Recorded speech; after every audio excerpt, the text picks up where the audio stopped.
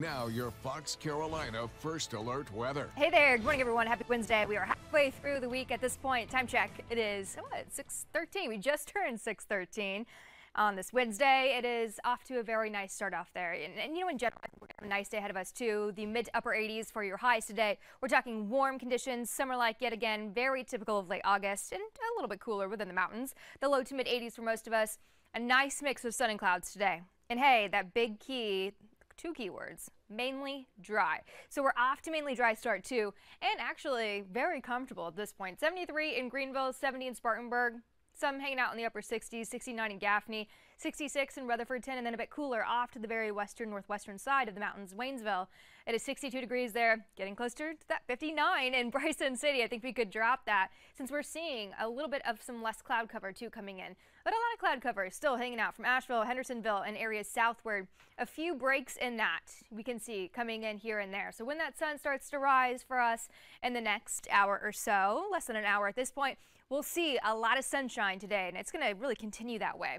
So a bit more patchy fog out there. Greenwood's down actually quite a bit. That's the more noticeable change we've had in the last 30 minutes. And then still that patchy fog within the mountains.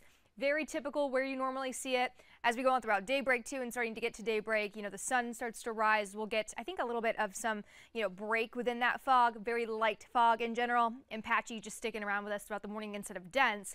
Going on and letting us warm up once that sun starts to rise. Warming to the mid to upper 70s throughout the next few hours, and then hanging out in the 80s the rest of the afternoon. A really nice day ahead of us. Get outside and enjoy it if you can. Don't forget the sunscreen though, even in the mountains too.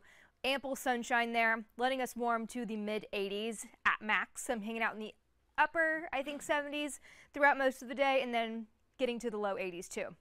Asheville to Hendersonville, seeing more of that sunshine than the rest of us, and then letting us in on that sunshine as we go on throughout your Wednesday afternoon too.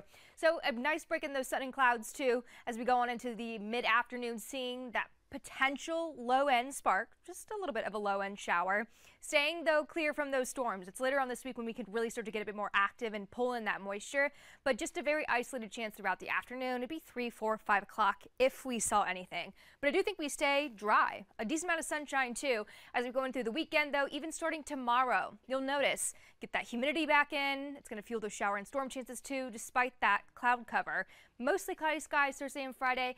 And then the sun returns just in time for the weekend. Just some isolated shower chances at that time, too, with highs staying extremely consistent, the mid to upper 80s. Mountain forecast skies are going to be extremely similar, too, and then just a bit cooler with highs dipping down to, or at least lowering to, the 80s. A quick look at